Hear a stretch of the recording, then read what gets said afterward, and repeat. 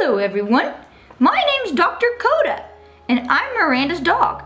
I'm going to be bringing you a report about medical marijuana and the newest law in Texas surrounding it.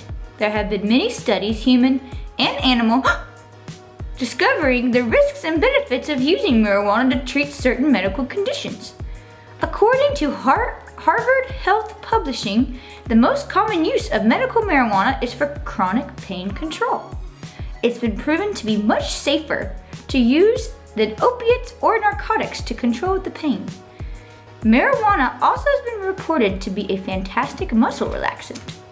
Studies have shown that it has the ability to decrease tremors in Parkinson's disease. Marijuana is also used to manage nausea, weight loss, and can be used to treat glaucoma. Another area that's being researched currently is its use in treating PTSD in veterans. Marijuana also helps manage symptoms associated with HIV, irritable bowel syndrome, and Crohn's disease. As far as adverse effects of using medical marijuana, research is still being done.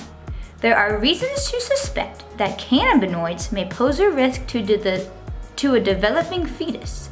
The chemicals proven to cross the blood-brain barrier and can accumulate in the fetal central nervous system. So far, that is the only adverse effect that is proven. Many people in America are very grumpy about the issue of legalizing marijuana in the United States. They ask me all the time, is it safe?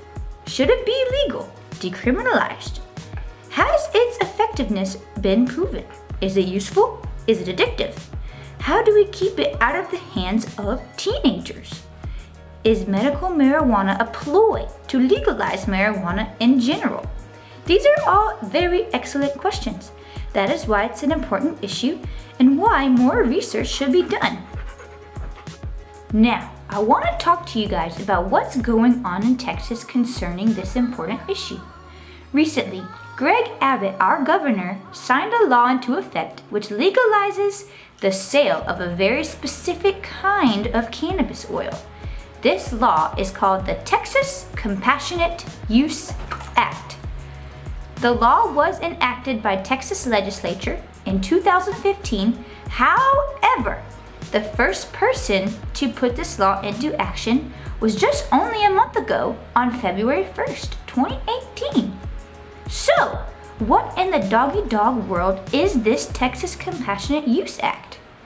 This act required the Department of Public Safety to create secure registry of physicians who treat epilepsy for the purpose of prescribing low-THC cannabis to patients who have been diagnosed with intractable epilepsy.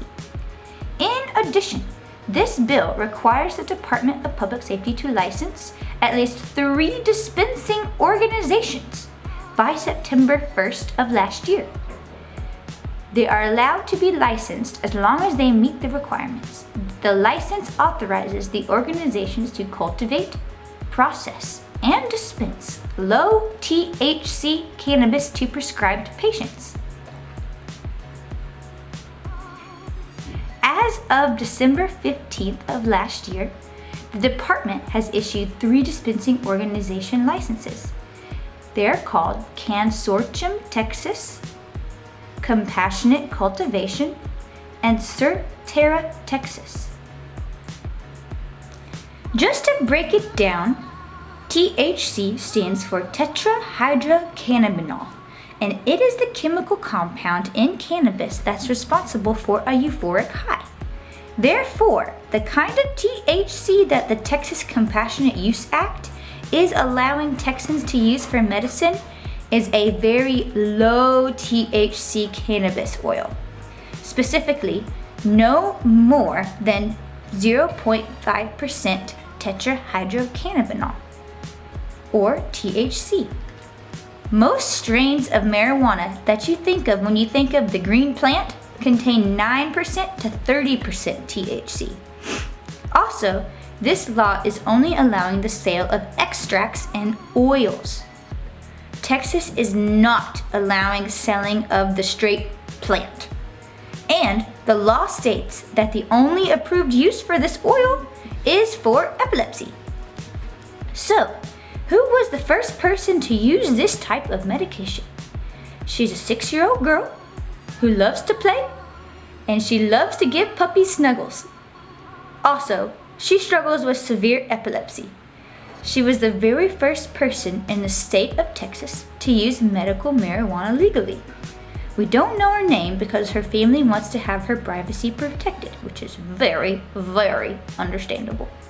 Roughly 160,000 Texans have intractable epilepsy, less than 1% of the state's total population. To qualify for this medicine, Texans must have tried 2 FDA-approved drugs and have found them to be ineffective. They also must be a permanent resident of Texas, and they have to get approval from 2 doctors listed on the Compassionate Use Registry of Texas. Though the list is growing, fewer than 20 doctors are currently registered to prescribe this cannabis oil. So, why does all of this matter? Because, as many of you know, 29 states, the District of Columbia, Guam, and Puerto Rico now allow for comprehensive public medical marijuana and cannabis use programs. What that means is that 29 of 50 states in America have legalized the use of marijuana, whether for medical purposes or recreational purposes. Approved efforts in 17 states, now including Texas, allow use of this low-THC cannabidiol products for the medical reasons in the limited situations. Thanks for listening to the doggy update about this medication in Texas. I hope you are all very well informed, and bork bork!